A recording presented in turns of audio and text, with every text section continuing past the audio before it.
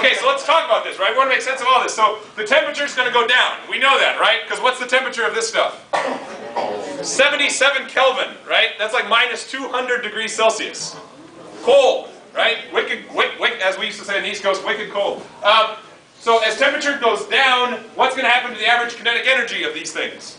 It's going to go down. What does that mean about the change in momentum? How much change in momentum does it need to have?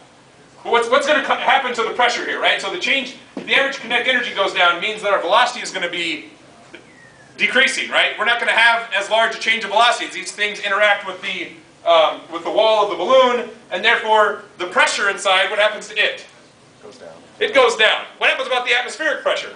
It stays the same. So what's going to happen to the balloon? It's going to get smaller, right? It's going to explode. Right? So because it doesn't mean that it's sucking it up, right? It just means the atmospheric pressure is becoming that much larger than the pressure inside. At least that's what should happen, right? Let's see if we can actually make this work. I'm a little worried about burning myself because this is going to go straight up in the air, right? Let's try to do this. Oh, these are my new shoes. All right, let's just see if we can make this work.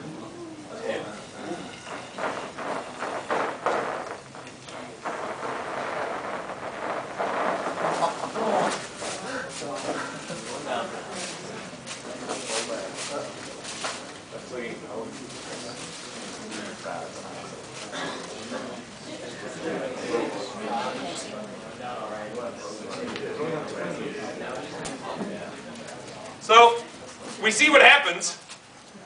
It goes down to the ground, right? Down!